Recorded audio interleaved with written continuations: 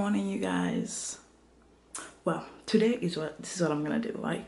I've never tried this before and I've never seen anybody try it, but maybe they have. It's the same concept. You know, people wake up speaking to their family member or their friend in a different language. That's exactly what I'm gonna do today, but to my little sister. So I'm about to go pick her up. Because we're supposed to go do something with a few friends. And when I do go pick her up, I want to speak to her only in Kinyarwanda. I repeat, only in Kinyarwanda. This is my outfit of the day. I'm still wearing slippers, but these are the pants from Fashion Nova. I just tried them on and they fit. And this is from Fashion Nova as well. This is Forever 21. Well, it's a little gloomy, ugly outside there, but not bad. So yeah. Anyways, so this is basically what I'm gonna do with my sister, and I'll get you guys filled in on how it goes. Hey guys, so I just basically left the house. I'm gonna call Edwin, that's my little sister, and then I'm gonna let her know that I'm coming in Kinyarwanda. She'll have no idea, but everything I'm gonna say today is going to be in my mother tongue. Now, Kinyarwanda is a very difficult language, and translating it sometimes is not as fun as, it doesn't sound right. So that's the language we're going to be speaking today. I wonder, do you guys think she's gonna respond to me in Kinyarwanda as well, or is she gonna be like, what is she doing? And I'm actually trying to go, like, I'm literally trying to speak the entire language without mixing anything.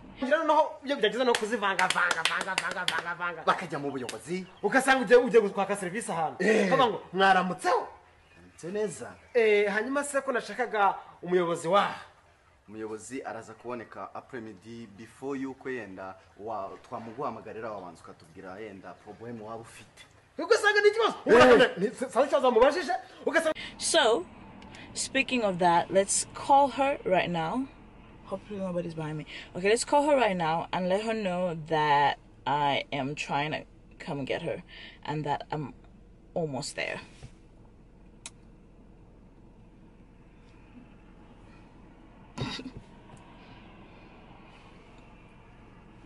Oh, she don't look that bad.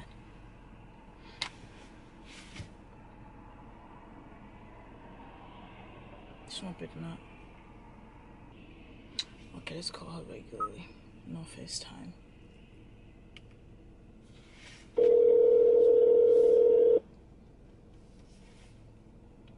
What's up? Yondaj. Okay. Witeguye hoya ntusohoke ndako ndaje. Nibije kunzira. Ndi mu nzira nyine?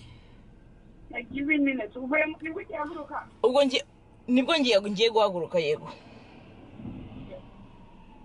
Ndi gukata muri make ndaje. You really don't know what you. Ndaje. Okay, bye. Bye. So, there's an ambulance right now, but I'm basically living right now. So, I'll see you. Remember where we're going, and remember where we've been. Hello. Vite. So twambaye bistabizi. Mwe nunca. Oh, biragaragara. Onye n'umushaje igofero hari inyuma. N'umushaka gukora ko dufite nyuma tugiye kugenda tugiye Burlington nona. Sungu tugiye Burlington cyangwa tugiye wapi? Tugiye Burlington. Onye message aho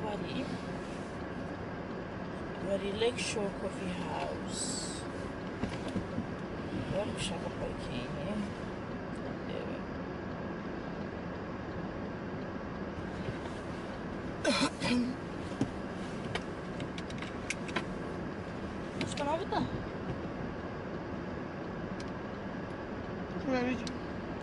Samutse cyangwa kushutse cya wari waryamye nanone I already put my GPS, so would you put yours? Candy.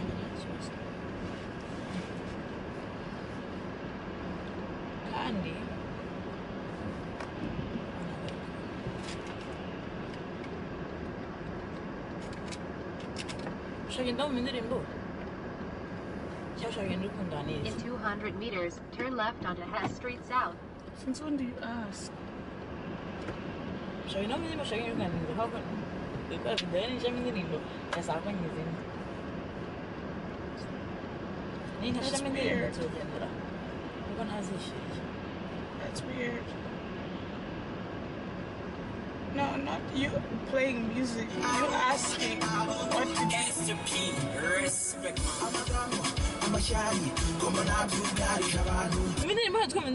Okay, it's coming in.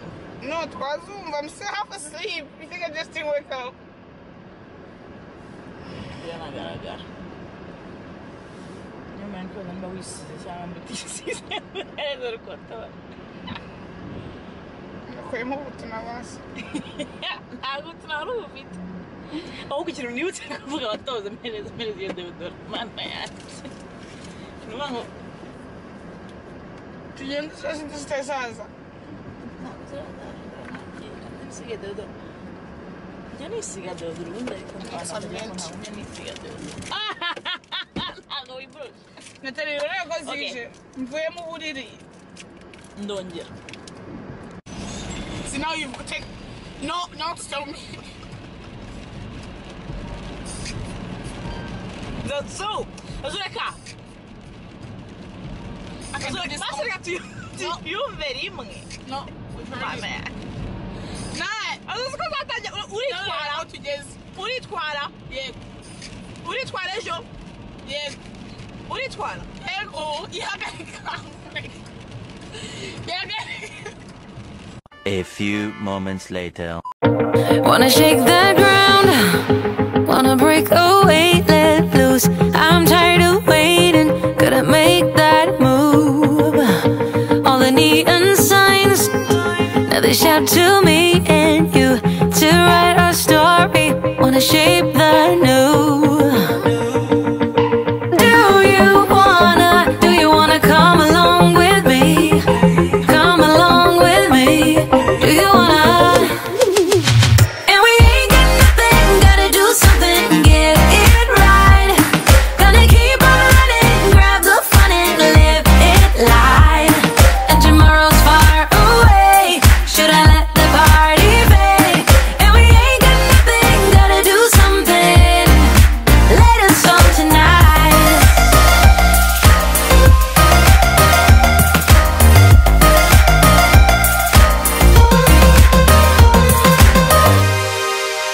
Got a restless